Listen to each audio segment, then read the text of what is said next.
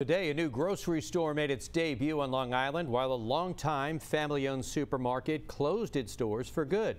News 12 Long Island's Virginia Huey tells us that some Long Islanders are happy with the changes, while others have their concerns. 1, 2, 3, cut. It's part of the changing face of supermarkets on Long Island.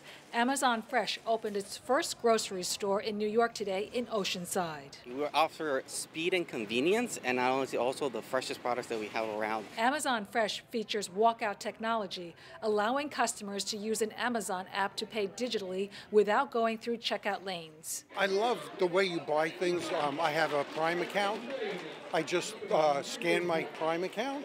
I walked out. But for other first-time customers, it's just not the same as the traditional family-owned supermarkets. I don't think their prices at this point are that competitive. You know, I try to buy sale items like Stop and Shop or King Kullen. Stores like King Kullen are fading from Long Island's landscape. A half dozen have closed since 2014.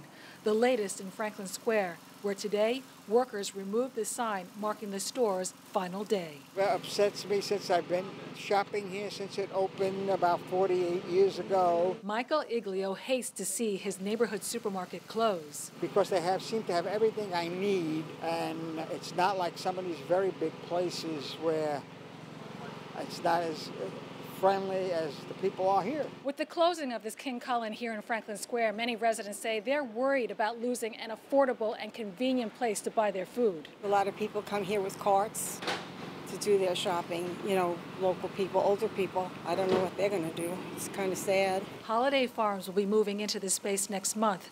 Assemblyman Edward Ross says the store's manager tells him the needs of the community will be met. It's important that Holiday Farms make sure they have both in terms of affordability and the types of items that people in Franklin Square are used to being able to get here at King Kullen. Virginia Huey, News 12, Long Island.